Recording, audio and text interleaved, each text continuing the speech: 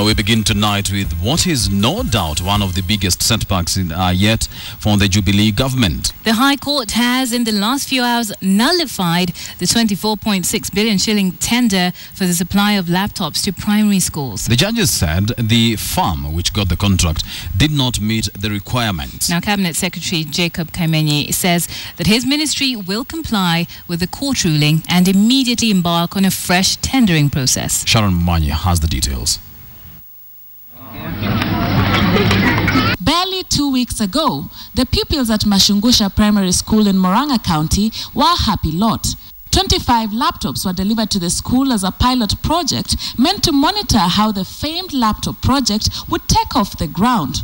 Only now the government has to hit the backspace on the keyboard.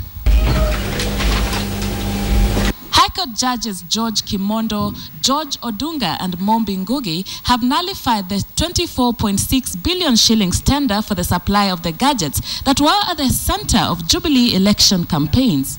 The matter went to court when the Public Procurement Board cancelled the contract awarded to Indian firm Olive Telecommunications, stating that the firm did not meet the financial requirements set in the tender document. The ministry had awarded the tender to Olive at a cost of 24.6 billion shillings, which the board found was 1.4 billion shillings more than the price quoted by the winning bidder before negotiations with the ministry.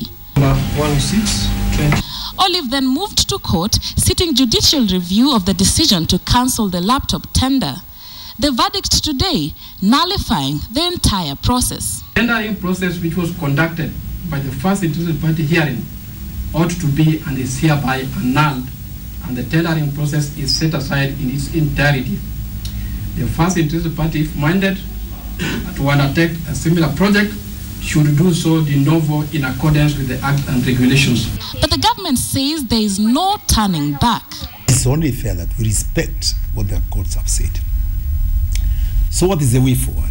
As far as the ministry is concerned, we must sit down, have a meeting in March, and decide on the best way forward in terms of addressing this very important matter, taking into account the interest of the Kenyan child.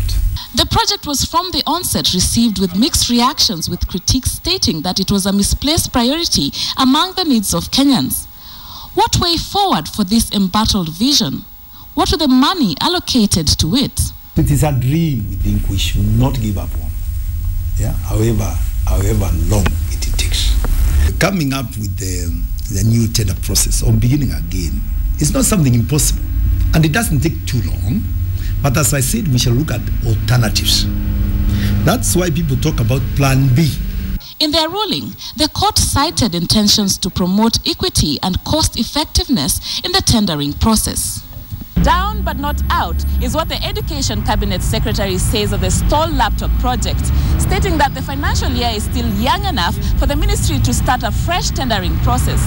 The future of this promise that was received with just as much critique as excitement now stands to be seen. Sharon Momanyi, KTN, Nairobi.